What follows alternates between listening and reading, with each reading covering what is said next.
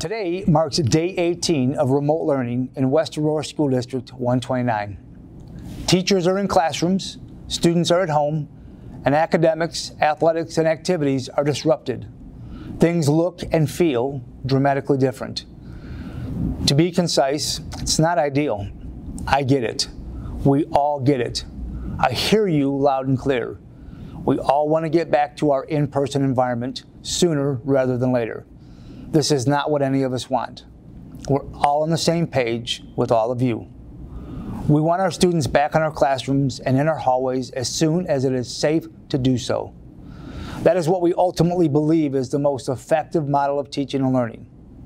Zoom meetings, Zoom classrooms, Zoom practices are not a great substitute for the in-person experience. Now, having said that, I realize that some of our community prefer the remote model for the time being until some long-term remedies are developed and are available. We respect that. It is our intent to provide the best possible opportunities in a safe and responsible manner while trying to meet the needs of all of our learners and their families. We are in the people business.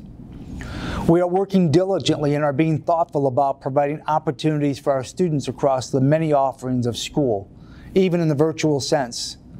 We are proactively working to bring students back in person as much as possible within the constraints of our legislative agencies. We have successfully begun to bring back our autism programs this past Monday, as well as our certified nursing assistant, welding, advanced machining, and automotive programs. Next week, we will add to those student groups as we introduce more students to the equation. For the past several weeks, we have been planning for our next phase of in-person learning. We are looking to prioritize more student groups as we safely and responsibly bring students back to our buildings. We realize that there is apprehension to come back from parents, students, and staff. It is our intention to continue to be thoughtful yet progressive as we move forward in this environment. As a reminder, we continue to monitor our health metrics and those of our surrounding communities to help us in our decision-making for the next steps. So on October 13, we will formalize our plans moving forward and share it with all of you in a timely manner. I realize that it is natural to compare notes as to what other districts are or aren't doing in terms of educational models. I will tell you, in conversations with 30 other districts, there are 30 different plans based on the needs and factors within each of those districts and communities.